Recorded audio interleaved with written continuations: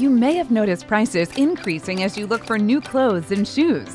You're probably noticing back orders when shopping online, and your favorite retail shelves may be sparse. Why? What's going on here? Workers and consumers are normally linked through an efficient global logistics network made up of factories, freight lines, ports, warehouses, and retailers.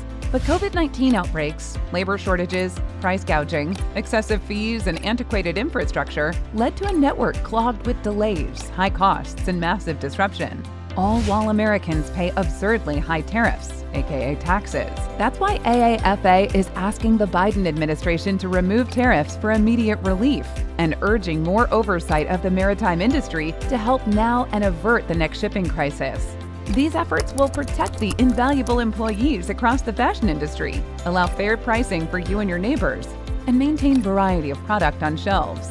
Learn more at aafaglobal.org/news and follow along on social.